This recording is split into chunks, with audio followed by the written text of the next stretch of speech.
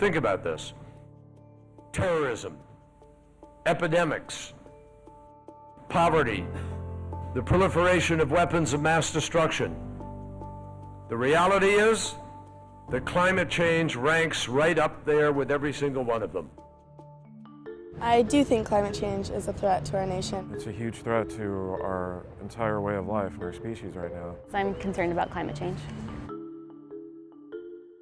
You still want him to resign because of those comments? Absolutely. If he believes them, and I assume he does, I think it is dangerous to have a person who believes that as Secretary of State. It feels a bit outlandish that Gingrich would call for his resignation. You know, it's something that a kindergartner would say.